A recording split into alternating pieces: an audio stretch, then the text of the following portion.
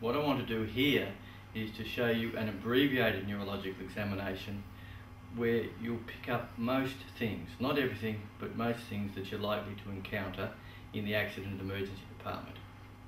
One of the very best signs that we have in neurology is to ask the patient to put their hands out in front of them. If you ask them to do it quickly, then you'll pick up one sign. David, can I ask you to put your hands up straight in front of you quickly? You can see that they went quickly, both together, and stayed together. Now if you could put your hands down again. If on the other hand, when you ask the patient to lift their arms up quickly, one arm oscillates up and down a little, just don't do that. That's a cerebellar sign, so you'd be suspicious that he could have a right-sided cerebellar problem. Put your arms down again for us. Another sign that we might see is if you ask the patient to put their hands out in front of them, just do that for us please David, and it drifts slowly downwards, you're testing the frontal lobe. That's a weakness. And the third sign that you might see by this test is looking at parietal lobe function, where the hand will turn slightly outwards and drift upwards. So we can show that, David, please. So if you can put your hands down. So with just that one simple test, you've tested frontal lobe, parietal lobe and cerebellum. The next test that we like to do is the visual fields. There's one thing that you could miss by doing this. Just tell me which finger moved. Both. Which one moved? Both. That's testing both the occipital lobe and the parietal lobe. But the one thing you could miss is monocular blindness. If you could cover your right eye, please. Which finger moved? Both. Both. So it's important to measure the visual acuity in each of the eyes. You can put your hand down before you do that testing.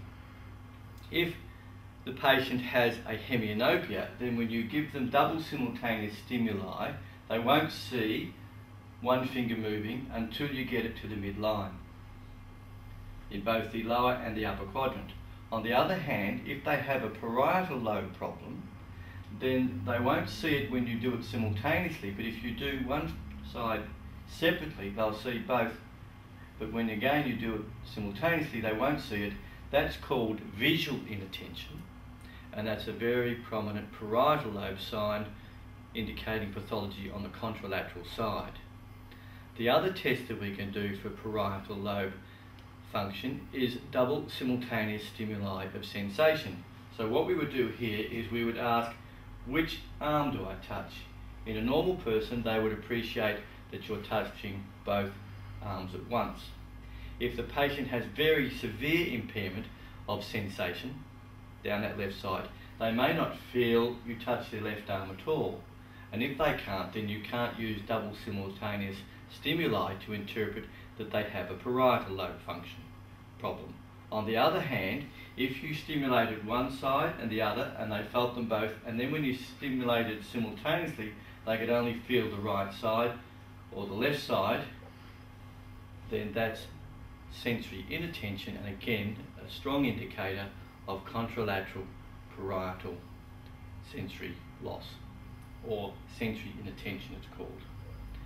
So we've just done 3 simple tests and we've been able to look at the occipital lobe, the parietal lobe, the frontal lobe and the cerebellum. If someone has weakness due to a central nervous system problem, in other words it's an upper motor neuron pattern of weakness, then the first place that it will affect is the hands in the upper limbs. The way to test for this is to ask the patient to put their fingers together, bend their fingers back up towards them, you place your knuckles across their little finger and your little finger across their knuckles, and you both push as hard as you can. Push really hard, and that's normal. In a patient with upper motor neuron weakness, I would be able to overcome that easily. They would also have weakness of finger abduction. Most people test strength in the hands by asking the patient to squeeze their fingers, but this is testing the long flexors of the forearm, and they are not affected in an upper motor neuron problem. The only reason to grab the hand like this and shake hands with the patient is that you might see a prominent grasp reflex in someone who's a bit demented. like David here sometimes when he's working in accident emergency. So we've looked at occipital lobe, parietal lobe, frontal lobe, again another frontal lobe sign, weakness of finger extension. If you do not find weakness of finger extension, there will not be any weakness anywhere else, and you don't need to examine anywhere else. On the other hand, if you do find weakness of finger extension, then what you would do next is test biceps. Bend your elbow up towards you, because that should be strong with an upper motor neuron problem, but deltoid may be weak. That's the next muscle to go with an upper motor neuron problem, and the third muscle to go if it becomes more severe is extension of the elbow, straighten your elbow. One mistake a number of doctors make when they're testing triceps is to bend the elbow too much. Try and straighten your arm. And you can see even someone who's got normal strength can't straighten their arm if you bend the elbow too much, whereas if you have it at right angles, straighten your arm, then you can test it normally. So that's how we would test for upper motor neuron weakness in the arms. The next part of the examination is just the reflexes. Just hit the brachioradialis just over the radius, and David doesn't have brisk reflexes.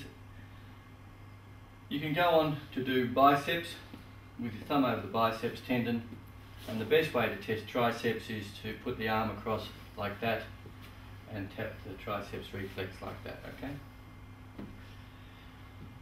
You could test proprioception quickly by just closing the eye and asking the patient which way do you move the finger, up or down? Up. Up. Always do it twice in the same direction, because some patients guess and they go up, down, up, down, up, down, and coincides with the way you move the finger. Vibration, tuning fork on the finger in a young person, tell me when it stops. Stop. And that's pretty easy. Do you feel that cold? Yes. And testing pain sensation, you tap 2 or 3 times with a finger and then 2 or 3 times with a pin and ask if it's sharp or dull. What's that? Blunt. That? Sharp. It's very easy if you tap 2 or 3 times. Now that doesn't take very long, and you've done a very good examination of the upper limbs, okay, and you've looked, we go over it again, we've looked at occipital lobe, parietal lobe, frontal lobe and cerebellum in just about 6 tests. We can do that in the legs, but we'll show you that shortly, because while we've got David still sitting up, you just want to do a little bit more in the cranial nerves, and that is you want to look at eye movements, and the best way to look at eye movements is across, up, down, and then across, up, down. Ask the patient if they see double in any direction. If they don't, there's no impairment of ocular movements. Ask the patient to show you their teeth and their tongue and say ah. The eye movements have looked at the midbrain, 3rd and 4th cranial nerves, the pons, 6th cranial nerve, the face has looked at the pons, the tongue and the palate have looked at the medulla. So you've very quickly done a scan down the brainstem.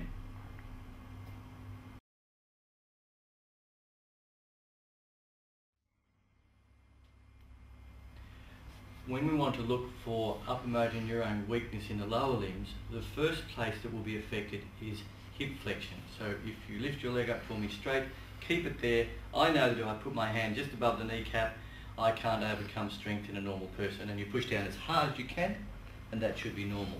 If you do not find weakness of hip flexion, there is no weakness anywhere else in the leg if it's an upper motor neuron problem. On the other hand, if it's a lower motor neuron problem either in the leg or the arm, then you need to approach the examination differently. And what you would do there is go from where you find an area of weakness and examine every muscle until you find normality. Now that's a bit beyond you, so that's when you call the neurologist. I'm not going to demonstrate reflexes or sensation or anything else in the lower limbs. Okay, it's pretty similar to what I showed you in the arms. The last test that we can do in the lower limbs and the upper limbs is to look for cerebellar dysfunction. Now most people ask the patient to lift their leg, put it on the kneecap and then slide it down the shin, but people can lock their heel into their shin and disguise the ataxia that you may see unless it's very severe. The most important thing when you're testing cerebellar function is to ask the patient to lift their leg up very high in the air, lift up for us, David, and put that heel accurately on your kneecap. It's that movement coming down that you want to watch, because if someone has cerebellar dysfunction, it'll come down like that. And then they may be able to disguise it by hooking their heel into their shin, But if it's very severe, then as you go down the shin, of course, you'll have the ataxia. In the upper limbs, we ask the patient to put their hands up like this for us, do that for us, and with your eyes closed. With the eyes closed, of course, we're testing two things. We're testing proprioception and cerebellar. But if it's normal with the eyes closed, put that tip of your finger on the tip of your nose. Then you know the patient doesn't have a cerebellar problem or a proprioceptive problem. On the other hand, if it's abnormal with the eyes closed, and then you ask the patient to open their eyes and it's normal, then you're dealing with a proprioceptive problem, not a cerebellar function problem. If it's abnormal with both the eyes open and closed, it's likely to be a cerebellar problem. So we've just shown you in the space of about 5 or 10 minutes how you can do about 10 or 12 parts of the neurology examination, and have covered virtually the whole of the brain, brainstem and cerebellum. And then you can ring your neurologist and show off all the neurological signs you've found.